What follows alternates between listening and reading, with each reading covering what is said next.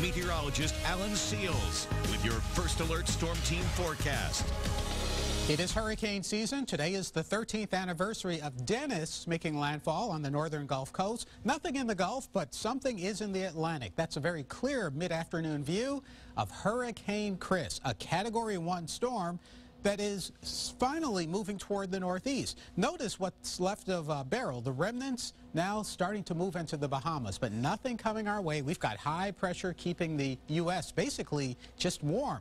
So there is Chris. It was stationary up until last night. Now it's moving northeastward at 10 miles an hour. Category 1 with winds of 85 miles an hour, halfway between North Carolina and Bermuda.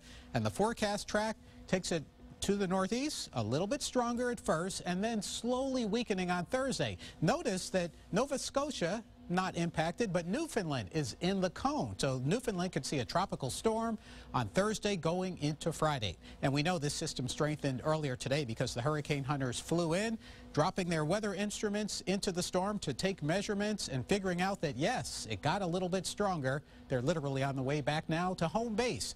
Look at the water temperature, 84, not too far off the coast of the Carolinas, upper 70s once you get farther eastward, but to the north, this is what kills hurricanes. The water is much cooler.